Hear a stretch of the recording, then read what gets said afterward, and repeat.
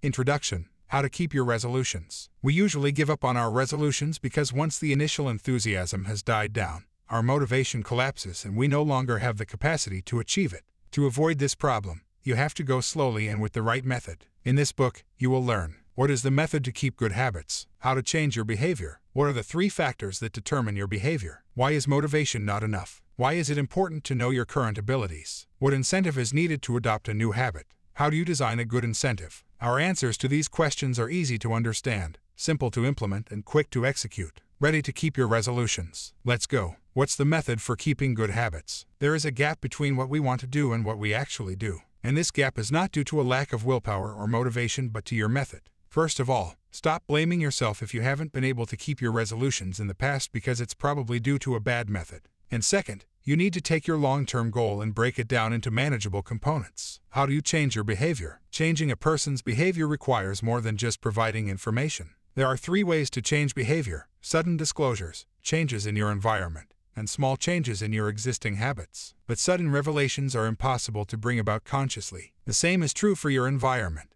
over which you do not have absolute control. What remains are the small habits that you can control. Small habits are small actions that take a few minutes to perform and are easy to accomplish. The more you do it, the better you feel and the more you create a new habit. What are the 3 factors that determine your behavior? All behavior stems from 3 factors. Motivation: your desire to do something because it feels good. Capacity: your ability to do something. And incentives: the stimuli that make you do it. For example, with the goal of getting people to donate money to support the victims of an earthquake, the motivation of the future donor to help is strong because of the relay of information by the media. The ability to donate money via SMS is simple, and receiving a text message invitation to donate was a good incentive. The more these 3 variables coincide, the more likely the desired behavior is to be achieved. And the easier the behavior is to achieve, the less motivation and incentive is needed to make it happen. Why is motivation not enough? Basically, motivation can help you move mountains. But the problem is that those one-time peaks of motivation are great for achieving difficult things once. But trying to achieve something like losing weight takes time,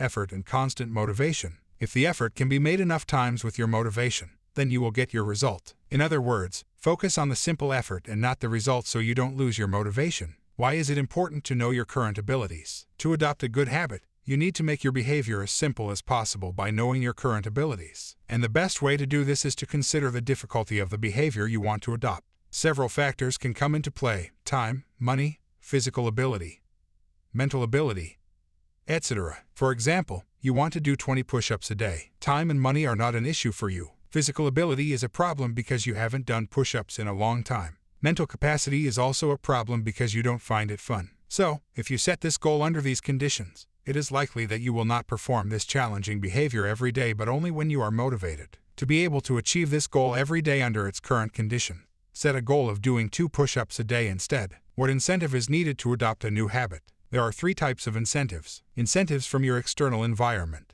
For example, the light turns green, so I hit the gas. These are independent of us and are not always well designed. Incentives from your internal environment. For example, my stomach is growling so I eat. These incentives are also independent of us and are usually well designed. And the incentives to action through the routines you already perform. For example, every time you flush the toilet, you do 2 push-ups. Rely primarily on this to establish a new behavior and, with practice, it will become second nature to you. How do you design a good incentive? To create the best possible incentive, consider the location, frequency, and theme of the chosen routine. Ask yourself the following questions about the routine you think you might want to choose. Does the location make sense to carry out my new habit? For example, after you flush the toilet, it's the perfect time to do push-ups if you have the space and opportunity to do this behavior in your bathroom. How often do you want to do your new habit? For example, if it's once, do this new habit after you drop the kids off at school. If it's several times, do this new habit after going to the bathroom.